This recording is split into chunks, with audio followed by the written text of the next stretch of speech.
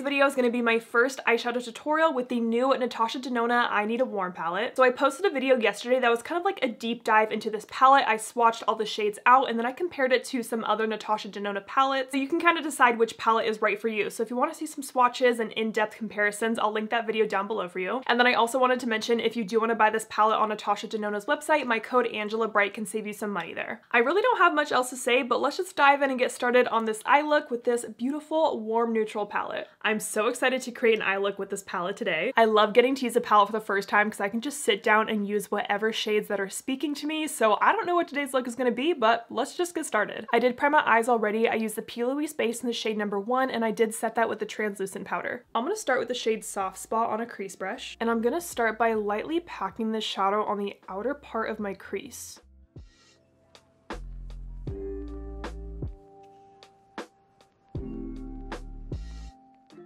And I'm using the flat side of this crease brush to do that. So I always place my brush down first where I want the most pigment, where this case is the outer part of my crease, and then I'm diffusing out all of the edges.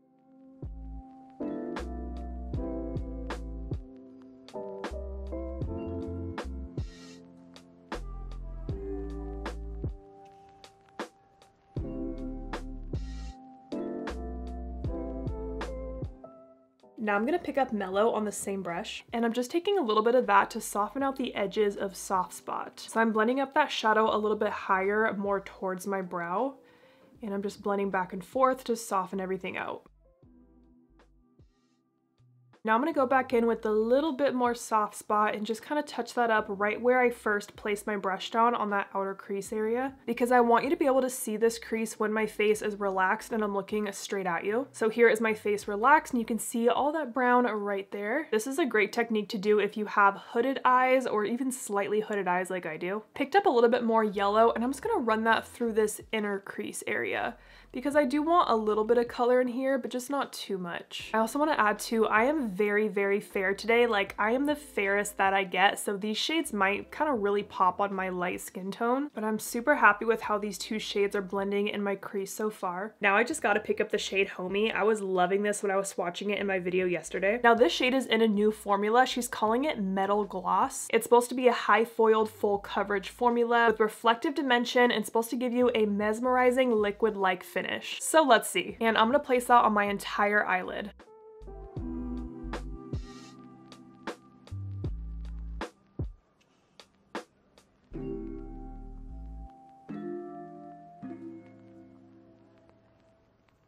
This shade is so pretty. I love just the tone of it and how it's a warm nude, but this is so sparkly. It definitely is a full coverage shade. Like, it's kind of the opposite of her sparkling wet effect shadows, but you're still getting so much sparkle with this. Now I'm just gonna go back to that crease brush, and I like to blend around the edges of my shimmer just to make it a bit softer.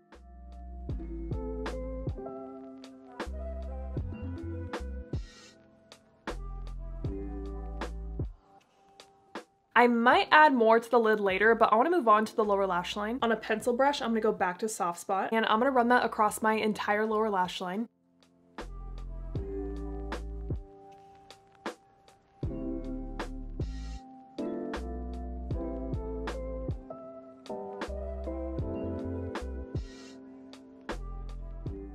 And then once I get to this outer part of my eye, I am dragging that shadow outwards, kind of to connect to the shadow that's already out here. Now I'm also going to take a little bit of Mellow on that brush and just kind of place that right below Soft Spot. Again, this is just going to help to blend out the edges and make it look a bit smoother. I think I do want to add just a little bit of depth right here on the outer part of my eye. So I think I'm going to try Vim just because it's slightly deeper than Soft Spot, so I hope it does what I want it to do. So I have that shade on my pencil brush like that, and I'm just going to stamp that on the very outer part of my eye, kind of in that outer V area.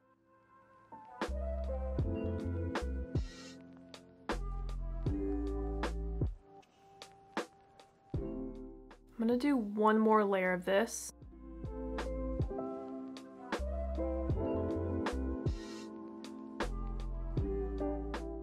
I'm also gonna add that Vim shade to the outer part of my lower lash line. Okay, I'm happy with that. I definitely could go deeper, but I want to keep it a bit softer today. I am going to take a little bit of pep on a small angled brush. I'm just going to stamp that along the outer part of my top lash line to give my lash line a bit of definition.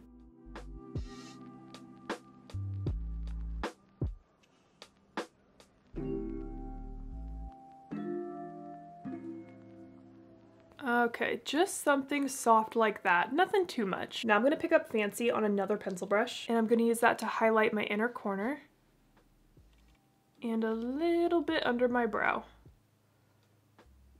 I went ahead and popped on my mascara and lashes, and for my lashes, I'm wearing the Bright Lashes Nova. The Bright Lashes is my lash brand, and what I love about this lash is that it's actually shorter compared to most lashes on the market. See how it's not super long? It's not going to overpower my eye and like cover all my eyeshadow. It's a nice and short lash, but it still has a lot of fullness throughout. Here's the final close-up of the eye look.